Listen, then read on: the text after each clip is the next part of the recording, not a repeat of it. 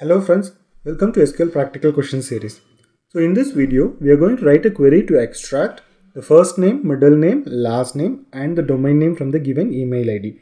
In fact, this video is also quite similar to the previous video, but there is one slight difference between the previous video and this video is that in the previous video, the input mail ID what we have taken is all of same format. That means all the input mail IDs have all these three names: the first name, followed by middle name, followed by the last name, then followed by the domain information. So we actually return a query to extract all these information into an individual column like first name, middle name, last name and domain name.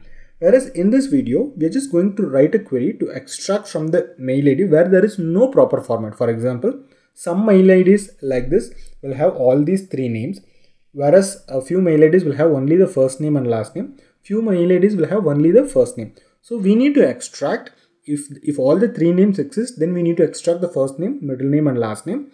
Otherwise, if there is only the first name and last name, we just need to extract only the first name and the last name. Then if there is only one name, we just need to extract as the first name. Okay, now let us see how to write a query for this kind of situations. So I'm creating the table to store the test mail IDs here. So I'm just inserting the data here. Let me commit it. Okay, so here is the list of email IDs we have stored. Now let us start writing the query from here. So let me write select star from the table.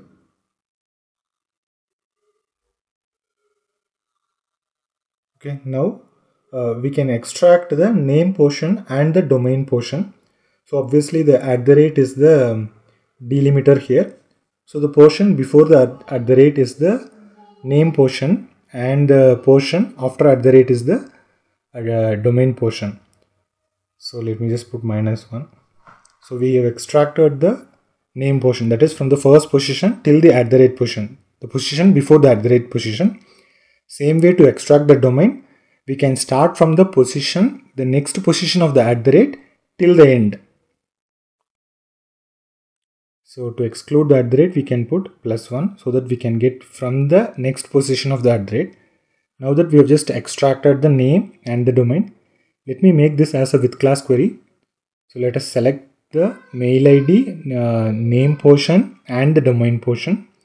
Fine. Now that we have extracted the mail ID, domain name and the name portion, now we can start extracting the first name, middle name and last name. So the logic here is that if there is 2 dots, then that means that particular mail ID has all the three names. If there is only 1 dot, then it has only first name and the last name. So first let us find the first dot position and the second dot position. So I am just using the int string to get the first dot position and the second dot position. So in the second dot, we are extracting the second occurrence of the dot. So we just got the first dot and the second dot position.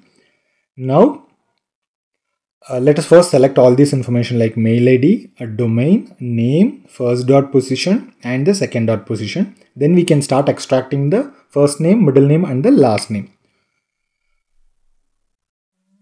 Okay, as is missing. Fine. Yeah. Now we have just extracted mail ID, domain name, first dot position and the second dot position. So the logic to extract the first name is that first we'll find the position till where the first name exists. That means if there is no dot, then the entire name is a first name. So first we'll find out the first we'll check whether the first dot is 0 or not. If it is 0, then the entire length of the name is the first name. Otherwise, the first dot position. So now we found the place till where the first name exists. Now we can extract from the first position till that position. Either the length in case if the first dot is 0, otherwise the first dot position. Now that we just extracted the first name, let's exclude the dot. We'll put -1 here. So now we just got the first name. We'll just give a meaningful alias, something like f_name. Yeah, now that we have just got the first name, now let us start extracting the middle name. So the logic to extract the middle name is that if there is a second dot exist, then middle name is there. If second dot is 0, then middle name is null. So first we'll put a decode of second dot if second dot is 0, so we don't have a middle name. Otherwise, we'll extract the data from the first dot position till the second dot position. So we can say substring of n comma first dot, start from the first dot position to the length. Length is nothing but the second dot minus the first dot. So now that we have just extracted the middle name, let us exclude the initial dot. So we'll put +1. So we'll exclude the final dot also. We'll put a -1. So we just extracted the middle name. Let us give a meaningful alias here. Fine, we just got the middle name. Now let us extract the last name. So last name is quite straightforward. If both dots are 0, then there is no last name.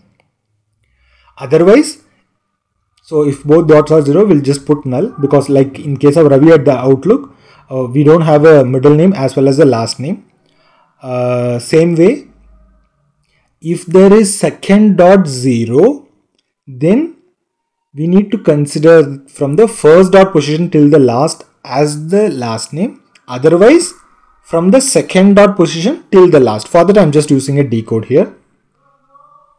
So if second dot is 0, you consider from the first, otherwise you consider from the second. So this will give us the last name. Let us exclude the final dot. We'll just put a -1 here.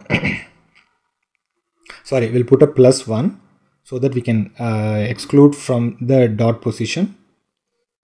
Yeah, now that we have just excluded the dot also, we'll give a meaningful alias, something like L_name for last name.